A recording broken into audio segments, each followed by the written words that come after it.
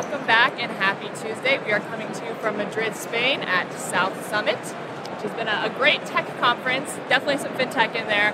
And this we're going to be talking about ethical AI and the implications within financial services. I have an amazing guest, fresh off of her keynote stage a few minutes ago, Clara-Durodie, who is going to be talking a little bit more about this. She has a book on the subject, so let's just dive in. Clara, thank you for being here. My pleasure. Thank you for having me. So, you've been looking at this a long time, the work at Oxford and more broadly. What is ethical AI, especially within financial services? The best way to define ethical AI is to look at what this technology actually achieves ultimately when it is deployed.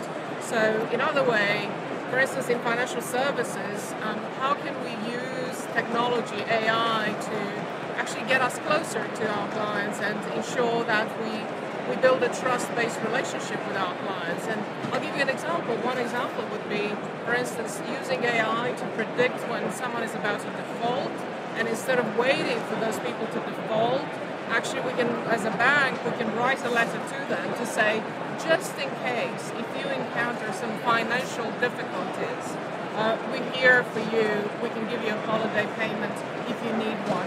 Do reach out to us. Banks these days actually don't use technology in that kind of, I call ethical, and it's a shame because that is a very good way to shorten the narrative between banks and our customers. Yeah, absolutely. And so it's interesting because this concept, banks always talk about being there first for their customers. But doing that is actually impacting their lives in a way that they haven't been able to do before. Why don't you think there's been a bigger focus on this to this point from a banking perspective? I think we focus too much on the narrative of deploying AI and automation to reduce costs.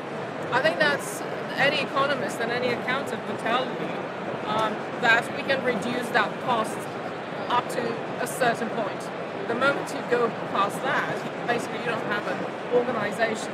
So there are certain costs which we can't reduce, but there are costs which we can reduce. However, artificial intelligence in financial services is not about reducing costs. It's achieving only one definition, which I have this definition for financial services, is personalization at scale. Getting our clients so close to us, understanding our clients so well that we actually are able to predict their needs and welcome them and give them what they need. And financial is a good example of deploying artificial intelligence for business growth. And I think it was 2017, I sat in one of their keynotes, I think it was one of the other conferences in Europe, and they said that their phenomenal growth has been achieved only through personalization at scale. That is fascinating. I mean, I think it's so interesting because I have a lot of conversations with banks, and both being on the banking side for a long time and now as clients, and oftentimes it's exactly what you said. Usually they're looking at AI. They try to talk about personalization through things like chatbots, but the reality is that's not gotten very far. And then the second thing is all about reducing costs. So I love the idea about personalization at scale. So as you were embarking and writing your book around kind of decoding AI in financial services, what are some of the things that surprised you the most? The book is based on a deep research, primarily face-to-face interviews with executives. There are about 180 people I talked to, primarily board of directors, decision makers. So I think one of the things which I've seen so misunderstood by our industry and decision makers is that deploying this technology is a joined up exercise, not a patchwork, lowest hanging fruit. Let's try to see what works, small steps, and we'll figure it out later on. But as long as we do something about AI, then we're great.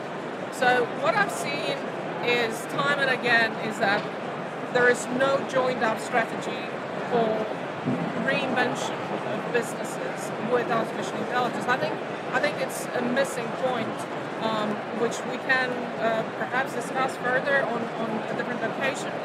So the first thing which I found part of the research in my book was that decision makers don't understand how this technology actually can deliver. Yep. The second point is that they are yet to understand the value of reinventing their business models, their revenue models, and operating models. I think operating models, people are working out, yeah, we can do things differently. But when it comes to revenue models, I think banks are missing out a big point, which is they need to become the custodian, the trusted custodians of their customers' data.